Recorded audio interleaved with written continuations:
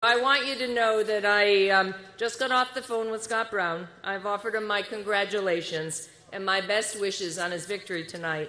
And I wish to him and Gail and to his two daughters, and I told him, Mr. Brown, you've got two lovely daughters, which he does.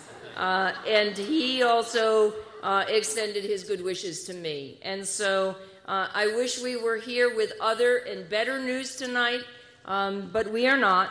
And I want to take this moment, first of all, for all of you in this room and those of you who are probably still out working. You poured your hearts and souls into this campaign, and there are thousands of you, literally. We had thousands of people out on the street since September, and I want to say an incredibly sincere thank you for everything that you did, obviously not just for me, but for the campaign and what we stood for in this campaign. And so let's give yourselves a huge round of applause for what you've done. Thank you. Thank you.